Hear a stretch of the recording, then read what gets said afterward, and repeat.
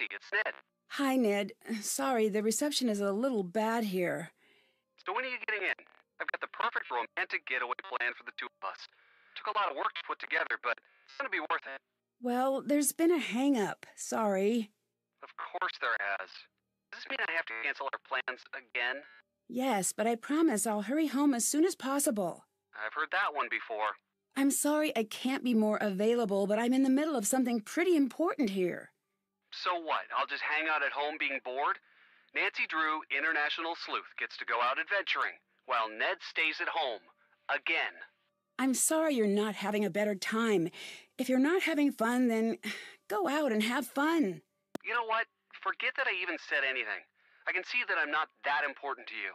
So forget it. Fine. Fine. That was not great.